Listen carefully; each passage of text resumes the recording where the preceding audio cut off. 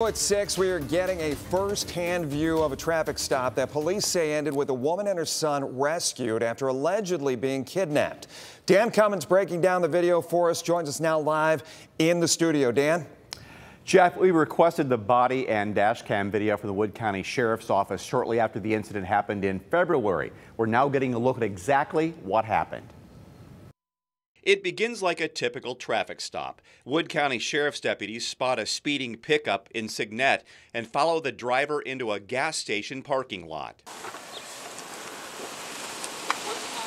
The deputies approach the vehicle, one on each side. Sheriff's Office, how are you?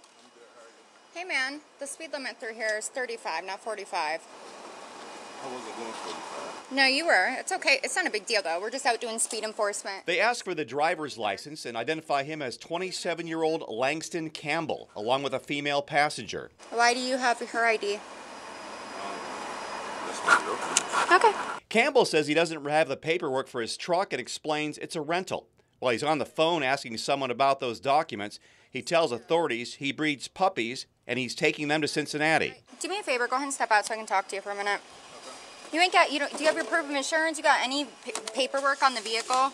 She's getting, Okay. Have her text me a picture or something. Yeah, have her text a picture of the rental agreement. Okay. Well, you got two phones.